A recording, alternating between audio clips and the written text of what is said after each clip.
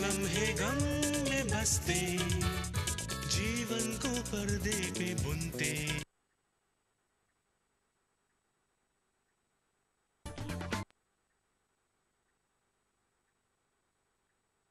that is believed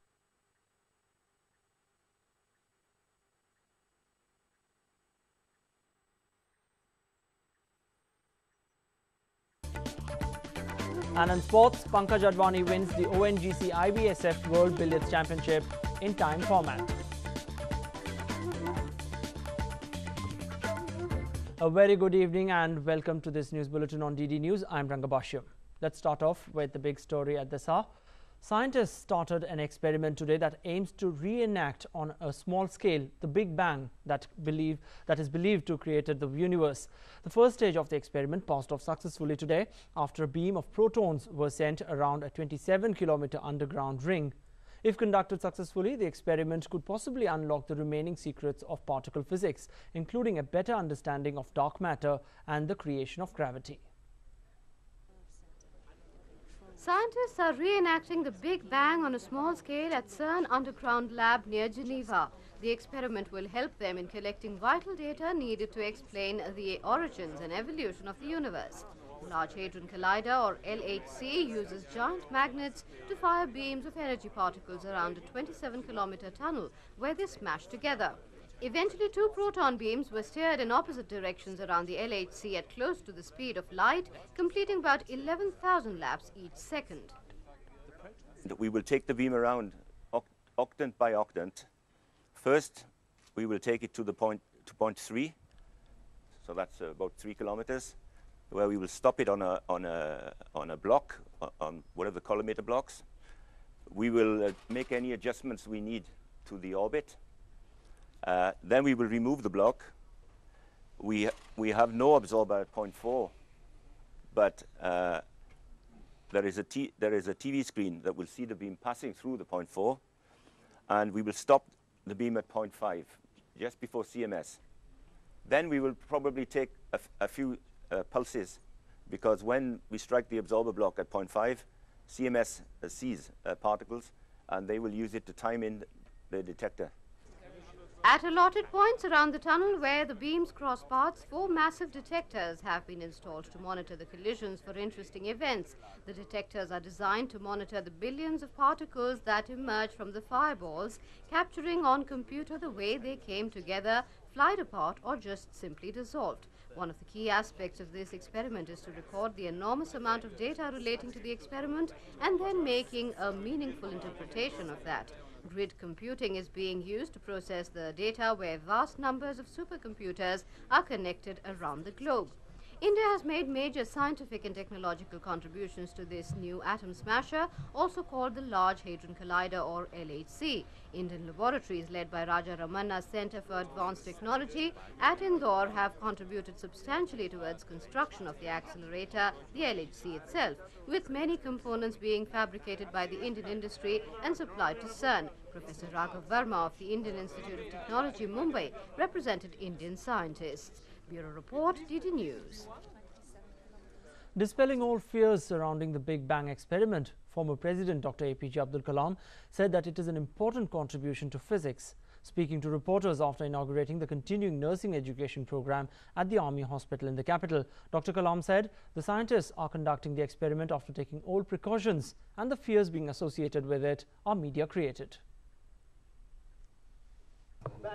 2 years back, I was in the exact spot where they are doing the experiment. Geneva.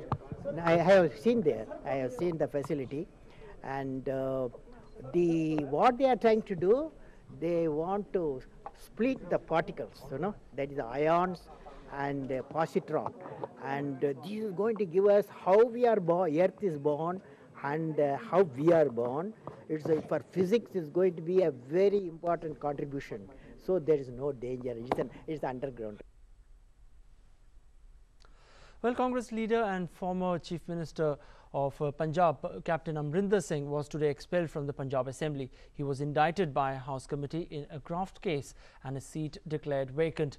The ruling Shiromani Akali Dal passed the resolution in the Assembly amid protests by slogan-shouting Congress members who boycotted the proceedings. The Punjab Assembly on Wednesday expelled former Chief Minister Amrinder Singh from the membership of the House for the rest of its term. The minister was expelled after being indicted in a case of alleged financial irregularities, and his seat was declared vacant. It was adopted by voice vote amid protest by slogan-shouting Congress members.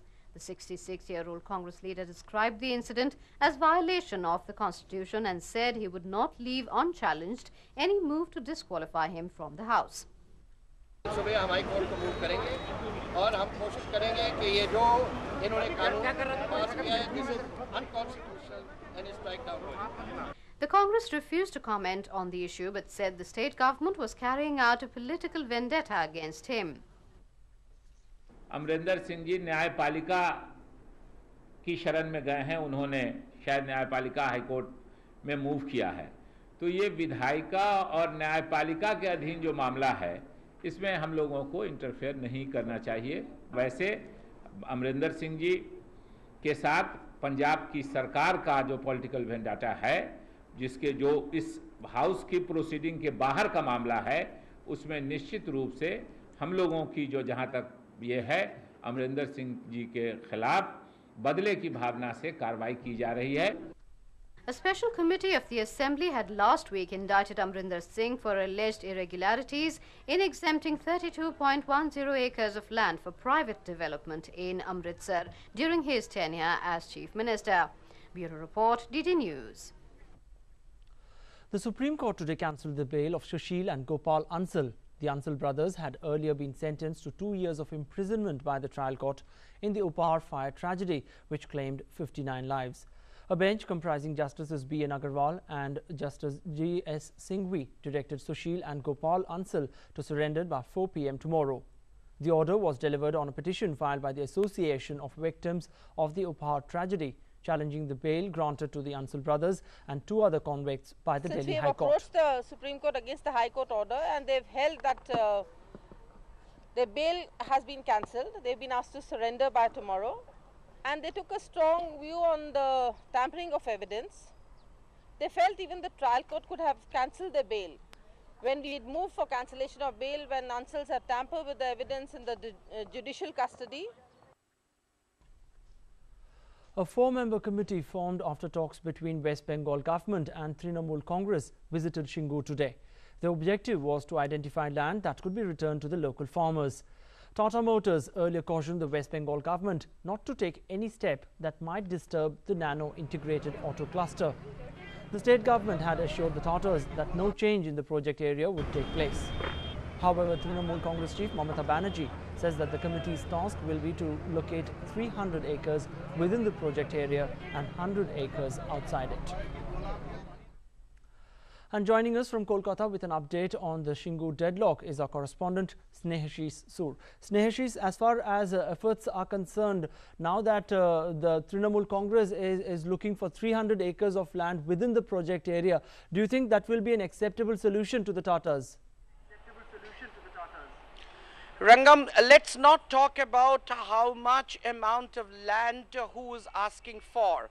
There was a deadlock, and one step has been reached, that a broader consensus has been reached between the opposition Trinamool Congress-led agitation and the government of West Bengal, because Trinamool Congress was asking for the land from the project site to be given to the unwilling farmers, which the state government was denying. But now on the Sunday's meeting, a broader consensus has been found out, where state government has agreed to give away some land to the unwilling farmers, on the basis of which a committee of 4 members, 2 from Trinamool Congress, 2 from the state administration, have been formed, and the committee has met for the first time yesterday, and today they had made an on-spot survey, and now they are to submit a report within this week on how much land from where, within the project premises or outside. Obviously, Tatas have been saying that they want the entire project, including the vendor areas, to be integrated,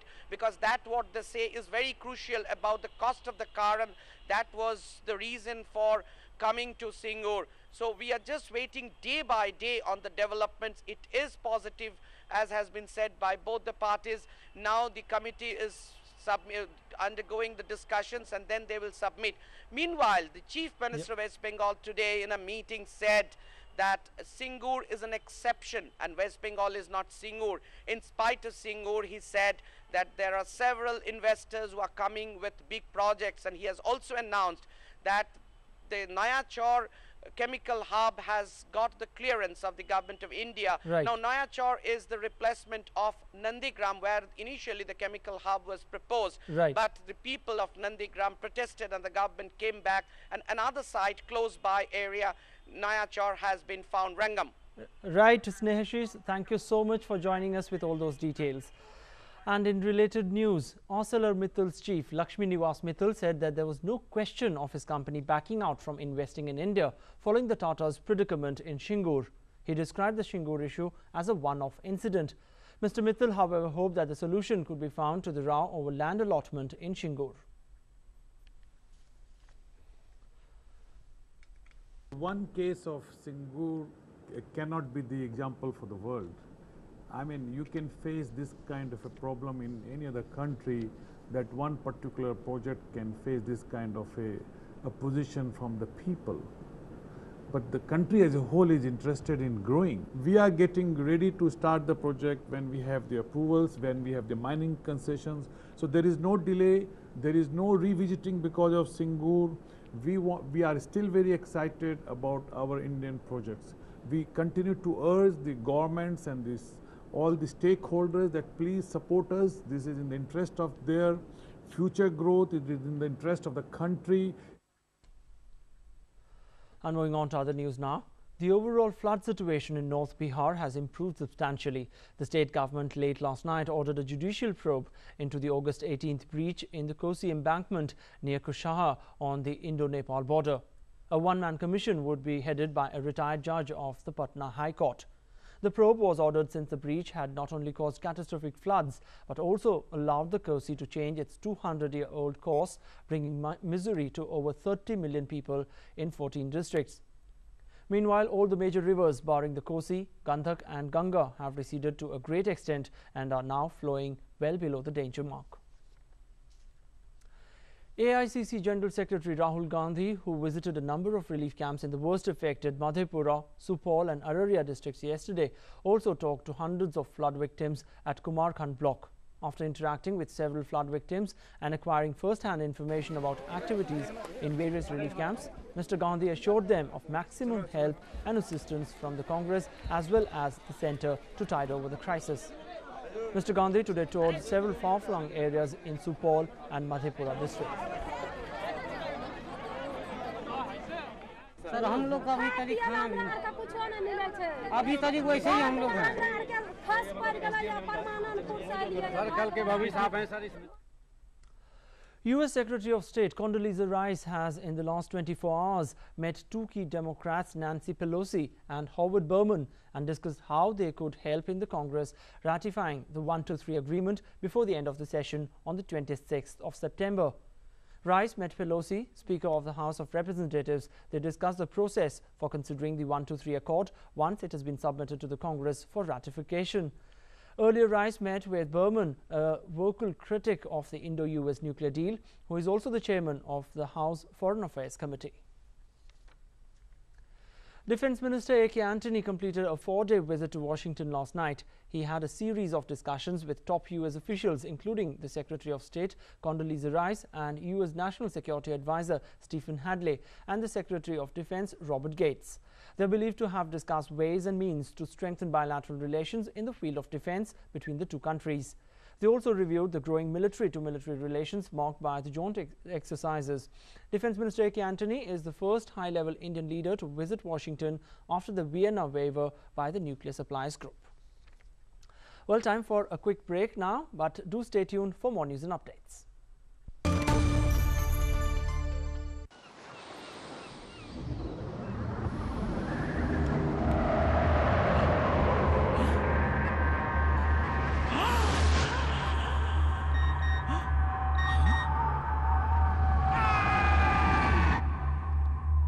Latest news updates only on BSNL. अरे बेटा हम एक packet biscuit देना अभी देते हैं ये लो अम्मा 6 रुपया हाँ ई पर तो 5 रुपए लिखा है। तो अम्मा 5 रुपया ही दे दो। मन नाराज काहे होती, तुम ऐसा करो 4 रुपया दे दो। जी हाँ, किसी वस्तु की कीमत MRP यानी लिखे हुए अधिकतम खुदरा मूल्य से ज्यादा न चुकाएं और हो सके तो मोल भाव करें। यही है समझदारी का सौदा। Welcome back. You're watching the evening bulletin on DD News. And moving on to stock markets now. The markets ended sharply lower on the back of profit booking and weak global cues. Metals, oil, telecom, power and private bank shares witnessed heavy selling. The benchmark indices opened lower following negative cues from the US markets, wherein financial stocks tumbled as Lehman Brothers failed to raise capital. Both the Sensex and the Nifty lost more than 1%. The benchmark Sensex lost 238 points to close at 14,663. The Nifty fell by 68 points.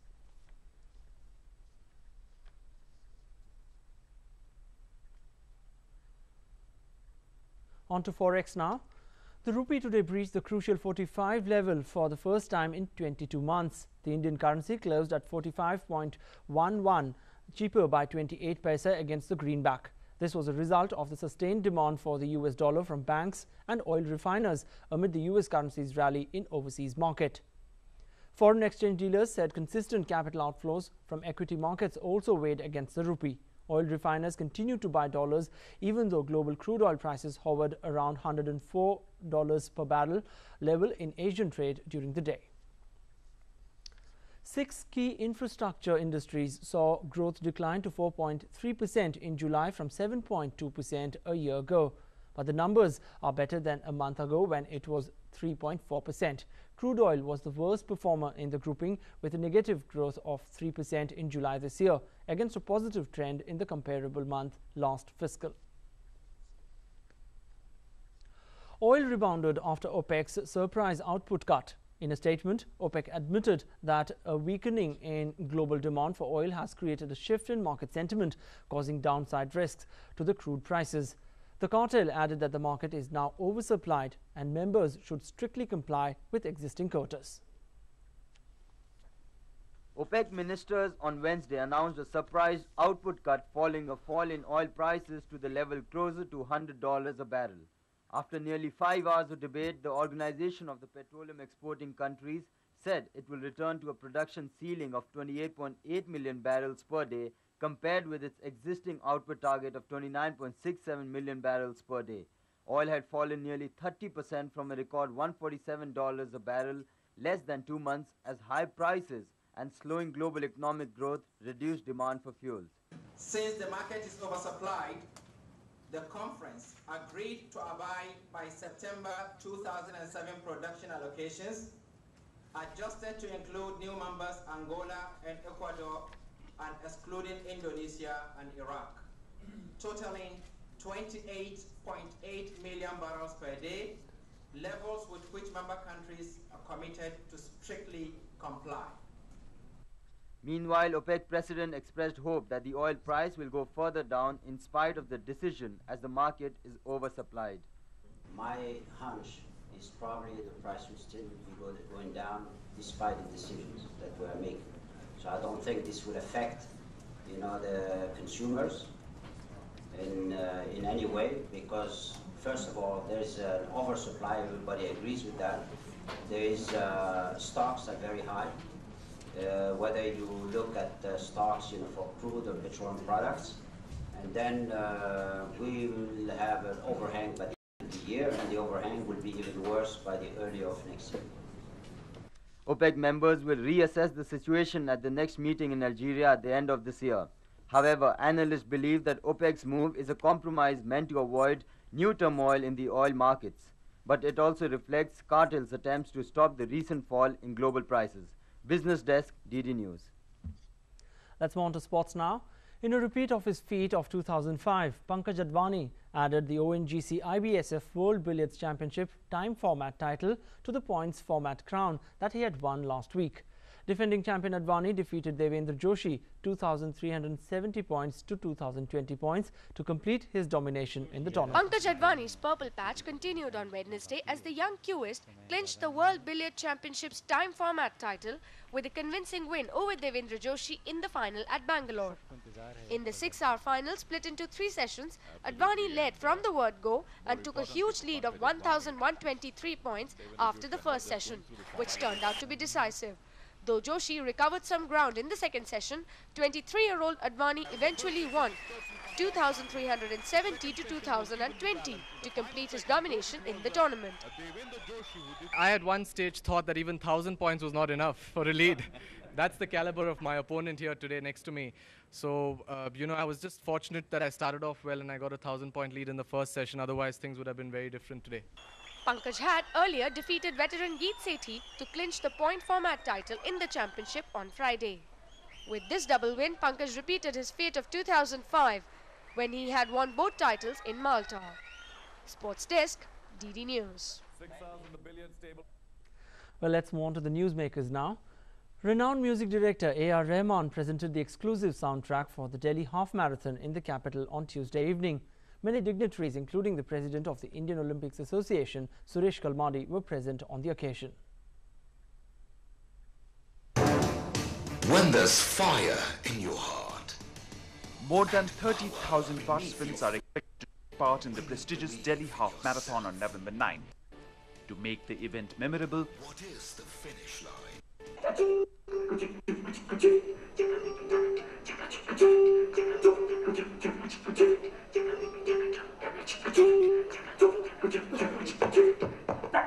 renowned music director Padma Shri A.R. Rahman presented the exclusive soundtrack of the marathon in the capital.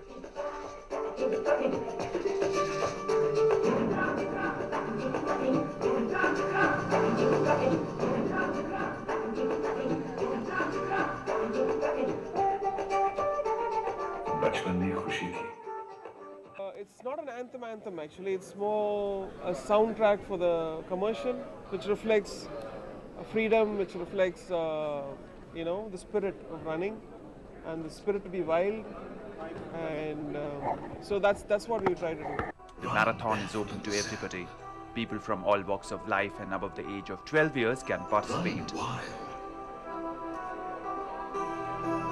Run for fun and fitness वो भी उद्देश्य है और marathon सारा globe में अभी बहुत बड़ी पैमाने पे किया जाता है और भारत उसके पीछे नहीं है बट अभी भारत का भी लोग जीतना चाहिए मैराथन वो एक उद्देश्य है. The registration process begins on 10th September and the last day of registration is 15th October 2008. Participants will have to cover a distance of 7 kilometers. The marathon gives an opportunity to people to congregate on a common platform and develop a feeling of oneness. Rajesh Raj's report, DD News, Delhi. And moving on, a women-specific design bike was launched by Firefox Bikes for the very first time in India in Delhi today. The model 3700 WSD is priced at 16,000 rupees and has been designed exclusively for women. Earlier, the bike was introduced in the international market in 2001.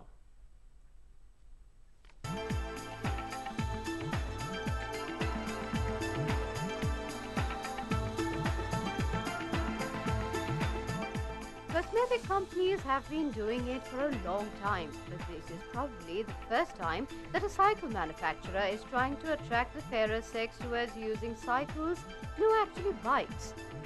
On the offer are some unique and definitely attractive bikes, though the price tags of over 16,000 to 40,000 make you jog in the opposite direction. The company plans to increase the company's sales figures by 30% during the current fiscal.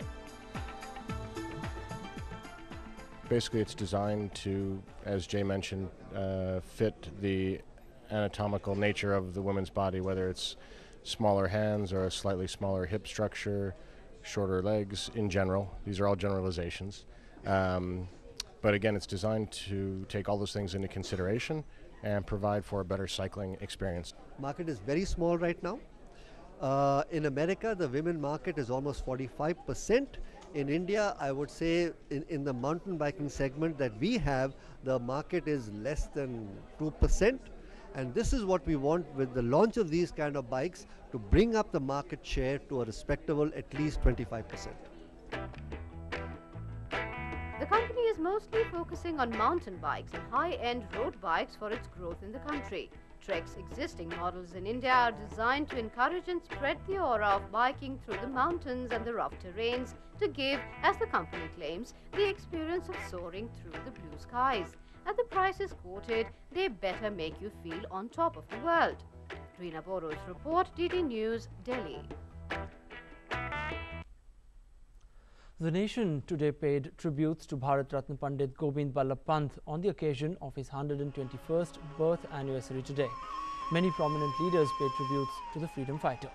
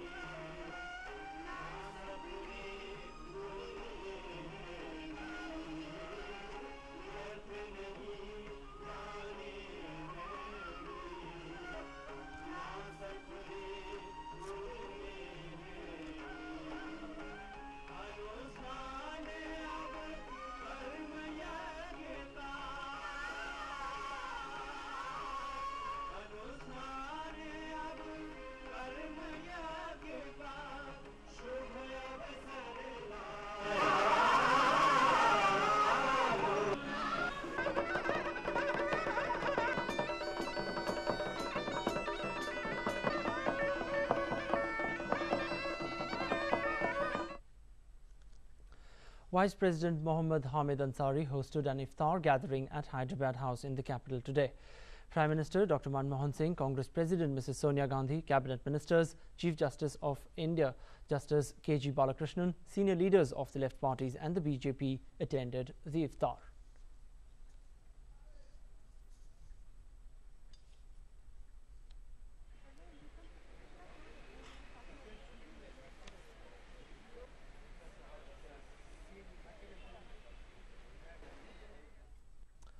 Mumbai celebrates the festival of Ganesha in many parts of the city. The temporary stalls keep the idols artistically decorated and depict special themes. The Ganapati Mandal settings showcase Maharashtrian culture and the history of the festival. Smaller mandals of the city incorporate themes that display the work of Marathi idols like Tilak and various other historic legends. Well, that's the way it was in India and the world this evening. It's time for us to wind up. But before that, a quick look at the top stories. Scientists launch Big Bang experiment in Geneva to unravel the mysteries of the universe.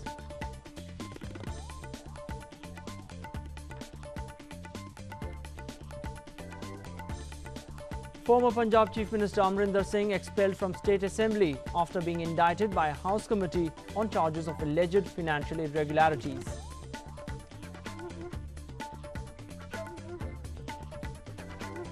OPEC decides to cut oil output by more than 5 lakh barrels per day. Oil prices rebound.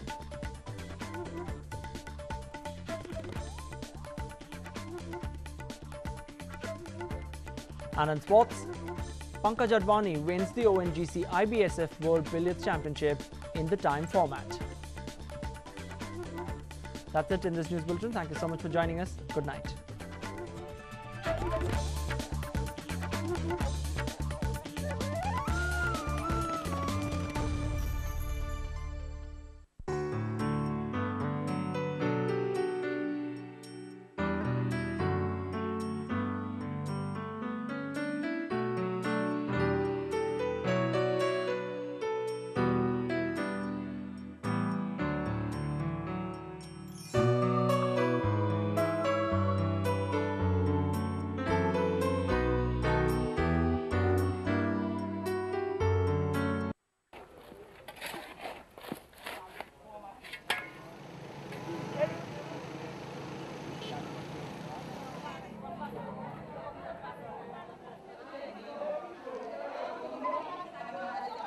Yo pas acheter non, yo pas acheter puis on va pas la trop cher. Mon gen doit venir acheter le $2 aller passer par un côté pour passer. La trop cher.